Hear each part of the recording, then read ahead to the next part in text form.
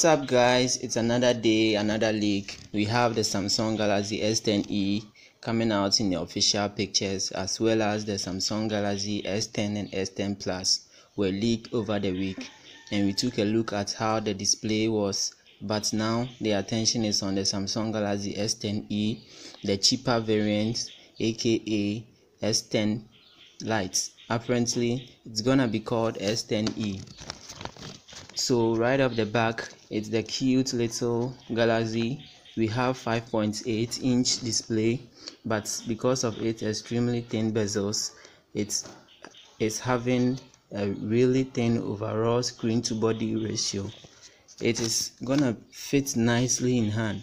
So if we take a look at how the front of the display, we have an infinity O at the top corner, similar to the Galaxy S10 and S10 Plus, but the difference is that it's not a curved edge display.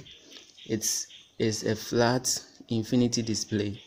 It has been a while since Samsung launched at flagship level a flat infinity display. The last flagship phone was indeed the Samsung Galaxy S7, which is coming back.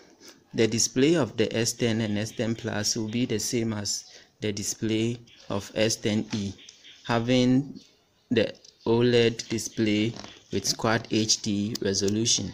Samsung won't be holding back anything with their cheaper model. The display will be as good as the S10 and S10 Plus. The difference is that it will be having a thicker side bezel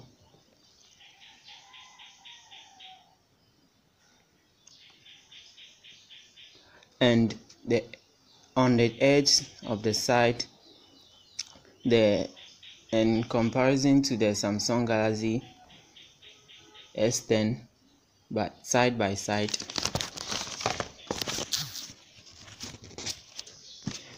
the difference is that it will be having a thicker side bezel and no edge on the side.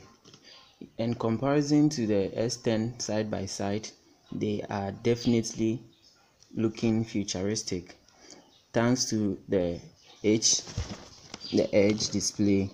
The infinity hole on the Samsung Galaxy S10e will actually look as the S10. If we take a look at the back, we have two cameras. Two cameras compared to the three we have on the S10 Plus. Those two cameras are wide and ultra wide lenses.